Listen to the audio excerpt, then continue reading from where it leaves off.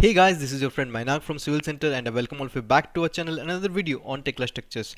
So friends, we'll show you how to insert rebars in footing in Tekla Structures using the option of rebar groups.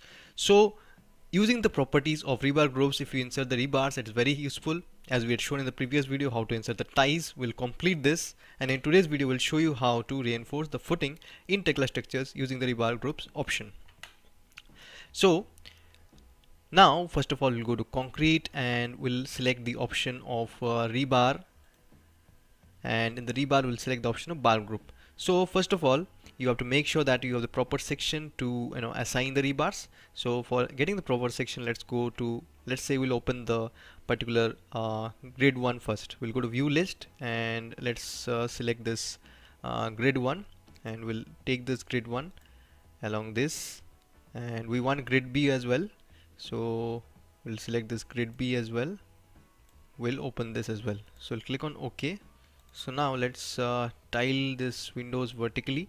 So let's reinforce this particular footing. So we'll select this. As you can see, this is the particular footing. So we'll go to select the rebar, and then we'll just change the properties. If you want, let's take our particular 12 mm bars. So FE 512 we are taking, and the cover, make sure it's 75 mm. We are taking 75 mm cover for our footings, and by spacing values we are giving an equal distribution by a target spacing value. We're giving a spacing for 150 mm, so we can do that. So first of all it is asking for the part to reinforce, so we'll select this particular footing, and it's asking me to select the shape of the bar. First click, second click, third click, fourth click, and middle click on the mouse middle button. So after we have done that, we can select the part to reinforce.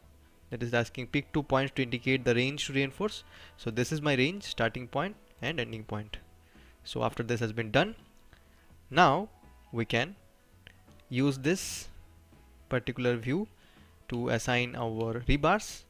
So let's go to rebar, and now we'll select this part, that is part to reinforce. Now I'll click the shape, second, third, fourth, middle click, and then again we'll select the shape from here to here.